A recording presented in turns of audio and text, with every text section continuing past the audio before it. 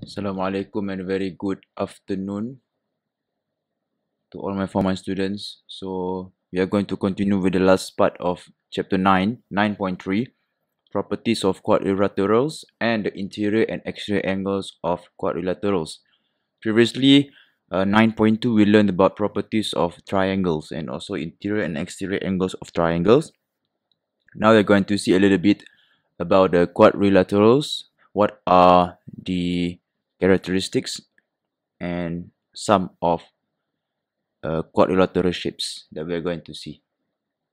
So what are the properties of quadrilaterals? So we are going to describe the geometric properties of various types of quadrilaterals, and then we're going to classify the quadrilateral based on the geometric properties.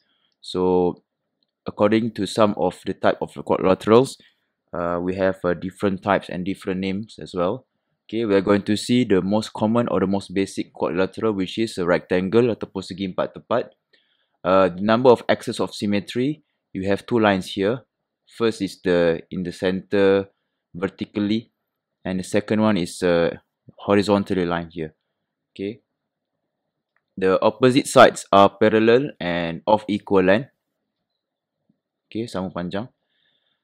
All of its interior angles are 90 degrees. So whenever you see a rectangle, all the interior angles are 90 degrees. Then when you sum up together, you will get the 360, which is the general properties of quadrilateral, where the sum of interior angles is 360. The diagonals are of equal length and are bisector of each other. Diagonal means here. This one diagonal. Saya ingat ni. Okay. Semua ni dia punya panjang ni sama. Equal length. Okay. Lepas tu dia adalah bisector of each other. Bisector here means the line or the diagonal here cuts or divide the two sides here equally. Okay. Second thing is a square. Okay. Segi empat sama. Tadi segi empat tepat. Different from rectangle. For square, you have 4 axes of symmetry. 1, 2, 3, 4. Okay, ada 4 line yang simetri. All sides are equal length, opposite side are parallel. Sama juga macam rectangle, interior angles are 90 degrees. And also the diagonals are of equal length and are perpendicular bisector of each other. Macam tadi tu bisector sahaja. Bisector here means dia hanya membahagikan kepada dua bahagian saja, but for square dia adalah perpendicular bisector of each other. Apa maksud dekat situ? Dia akan melalui titik tengah ataupun midpoint. The third quadrilateral is parallelogram. Dia bentuk dia macam ni. Dia tak ada axis of symmetry. You won't get any line yang akan membahagikan kedua-dua bahagian sama rata. Kamu takkan jumpa. Okay. Now the opposite sides are parallel. Opposite hanya opposite sahaja. Berbeza dengan square, semua side sama. But for this and also rectangle, opposite sides are parallel and equal length. Sama juga macam dia punya opposite angle. For instance, if this one is 36, opposite maksudnya yang berhadapan, bukan yang sebelah. Yang berhadapan dengan dia adalah sama. So this one also 36. Okay. And the diagonals are bisector of each other. Benda yang sama saja. Quadrilateral yang keempat adalah rhombus. Rhombus ni lebih kurang macam parallelogram. Cuma dia punya sides adalah equal line. Semua side adalah equal length. Semua side adalah equal length. Berbeza dengan parallelogram, kamu tak akan jumpa axis of symmetry. Tetapi untuk rhombus, kamu akan jumpa dua axis of symmetry, 1 dengan 2. Okay. Yang tengah tak boleh, kamu takkan dapatnya. Dia takkan simetri. Ia hanya tepi ni saja yang simetri. Opposite sides are parallel, okay, selari, and opposite angles also are equal. Contoh kalau sini 72, sini pun akan jadi 72. The diagonals are perpendicular bisector of each other. Sama juga. Dia punya diagonal ni adalah perpendicular bisector of each other lah. Maknanya dia akan intersect dekat midpoint. Settle. Yang kelima, trapezium. Ini adalah bentuk trapezium. Trapezium ni tak simple je. Ada satu je dia punya karakteristik, iaitu only one pair of opposite sides is parallel. Ini je yang selari. Itu saja yang dibagi. Dan kamu takkan jumpa dia punya axis of symmetry. Yang terakhir sekali adalah kite. Kite ni layang-layang. Kan? Kau biasa tengok kan? Layang-layang ataupun kite ni ada satu saja axis of symmetry yang mana dekat tengah-tengah ni. Okay. Sini tak boleh Kenapa tak boleh? Sebab kamu tengok atas ni sikit. Bawah ni panjang. So dia tak simetri. So that's why kamu tak boleh jadikan yang ini sebagai axis of symmetry. Kamu hanya boleh jadikan yang ini saja, yang vertical ni saja, axis of symmetry. Two pairs of adjacent sides are of equal length. Okay, adjacent maksudnya yang bersebelahan ni. Ni, sama panjang. Hanya one pair of opposite angles is equal, which is satu sini, satu sini. For instance, if this one is 70, this one is also 70. One of the diagonals is perpendicular bisector of each other. One of the other diagonals is the angle bisector of the angle at the vertices. Inilah diagonal ni. Dia akan membelah kita punya angle tu kepada dua angle yang sama. Okay. So macam mana kita nak determine the interior angle and also the exterior angles of a quadrilateral. Okay. Macam yang cikgu cakap tadi, hasil tambah of the interior angles of a quadrilateral is 360 Berbeza dengan triangle. Triangle is 180. But for quadrilateral, the sum of interior angles is 360. And then, the second properties sama juga macam triangle. Where the sum of an interior angle and its adjacent exterior angle is 180. Hasil tambah sudut dalam dengan sudut yang bersebelahan yang di luar adalah 180. Okay. Dan terakhir sekali, the opposite angles in the parallelogram ataupun rhombus are equal. Ini kita dah tengok tadi dalam ciri-ciri rhombus dan juga parallelogram, yang mana sudut yang bertentangan adalah sama. Okay, mari kita lihat contoh. Right. In the diagram, PQT is a straight line. Calculate the value of X. So, PQRS ni adalah quadrilateral. Kamu ada 4 sisi. So, bila 4 sisi, jumlah interior angle dia adalah 360. So, in order to find this angle P here, cikgu kena buat apa? I have to plus the angles. 115 plus 68 plus 118 plus P equals to 360. Then I will get the value of P is equals to 59.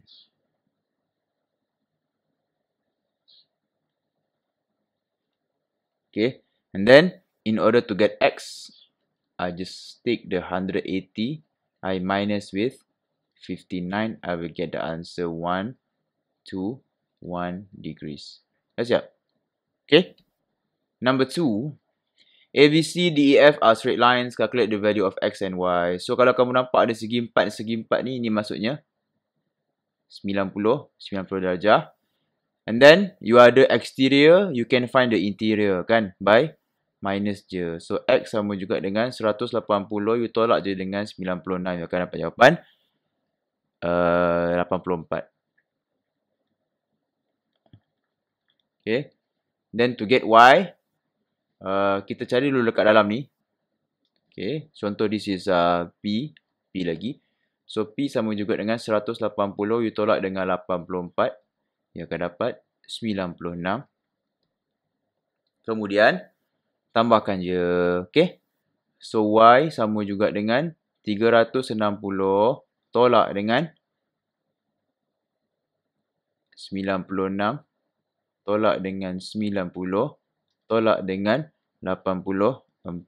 Then you will get the answer Y is equals to.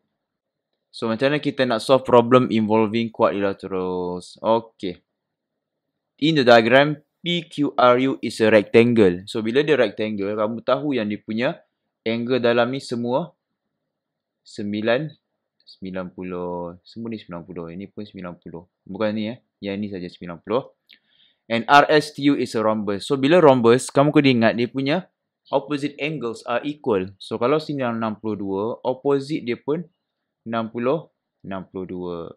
So, to get the value of X here, apa yang kamu kena buat? X equals to, kamu tambahkan je 62 tu dengan 90. You will get the answer 15152. Okay, macam mana kita nak cari Y tu? Okay. So, kita kena cari yang ini dulu. Angle yang ini, barulah kita dapat angle Y kan? So, macam mana kita nak cari angle ni? Kita tahu yang jumlah rhombus adalah 360. So, 360 tolakkan juga dengan dua angle ni. 62, 62. Maknanya tolak 62, tolak 62. Kita akan dapat 236. 236 ni adalah jumlah 1, 2. So, 236 ni kita bahagikan juga dengan 2. Dapatlah 118. Okay. Tapi, 118 adalah this one. 118. So, sini pun 118. Dan kita tahu yang diagonal of a rhombus ni, dia akan jadi apa? Dia akan jadi diagonal.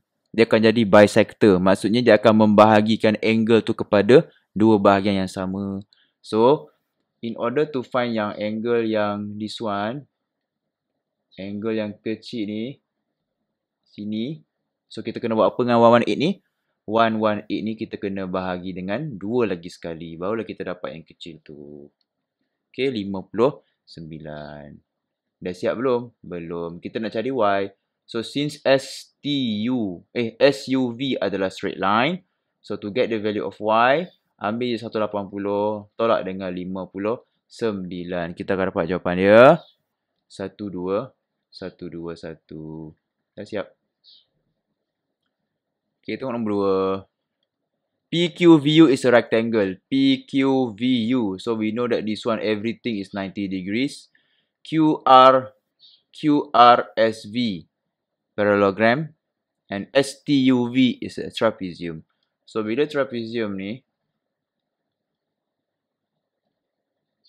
ini pun 90, ini pun 90. So, kita cari yang ini dulu.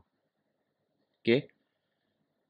Dan jumlah untuk semua trapezium adalah 360. So, to get the angle kat situ, let's say we denote here as P. So, P sama juga dengan 360 tolak 90 tolak 90 tolak 42. Kita akan dapat 138. Okay. Kemudian yang ini pun 90. So, in order to get yang angle dekat sini, 138 tambah 90 dulu. Kita akan dapat 228. 228. So, nak cari angle yang kat belakang ni, kita buat apa? X sama juga dengan 360 tolak dengan 228. Dapatlah jawapan dia. 132 degrees.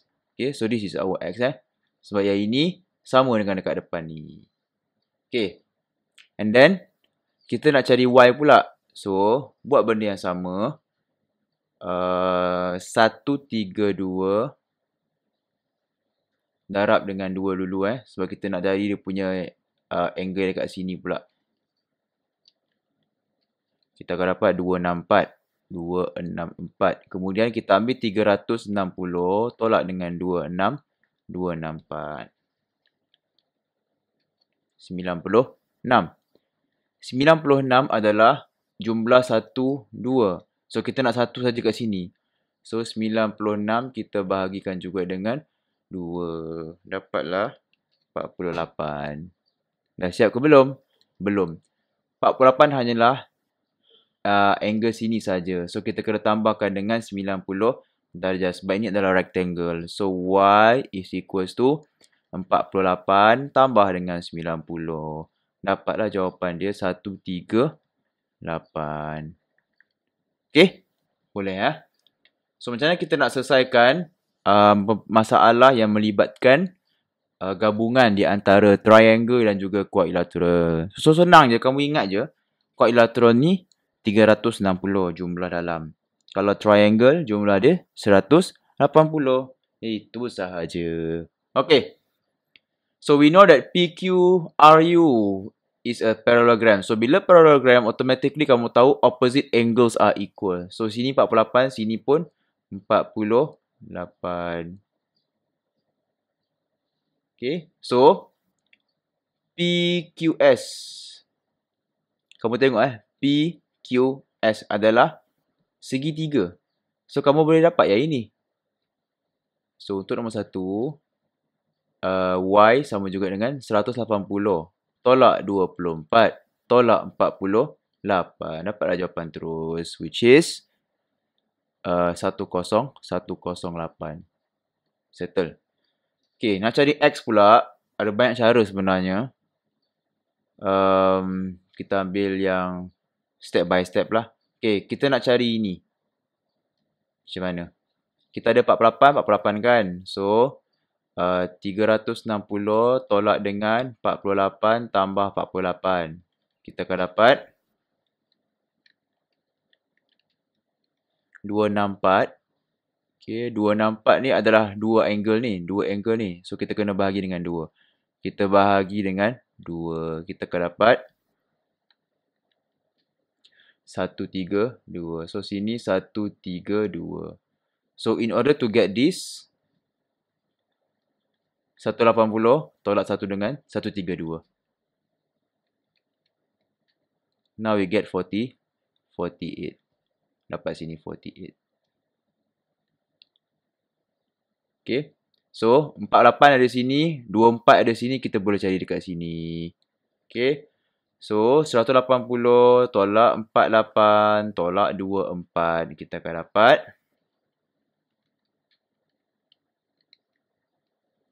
10108.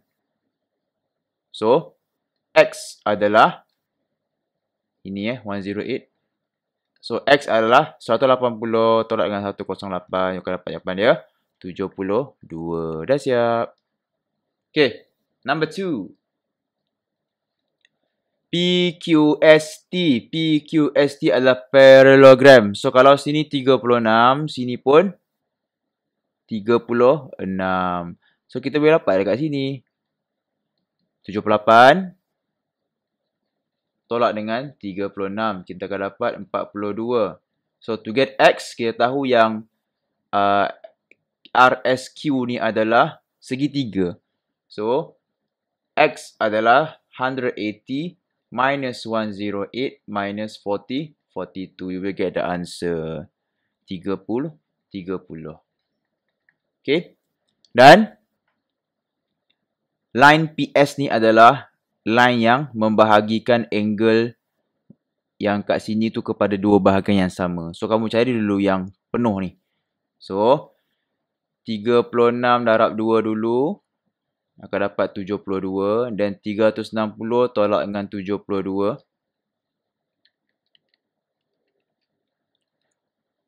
288. Lepas tu kita bahagikan dengan 2. Kita akan dapat 144. Okay. 144 adalah keseluruhan ni. Kita nak cari Y saja. So, Y adalah 144 bahagi dengan 2. Dapatlah jawapan dia 72.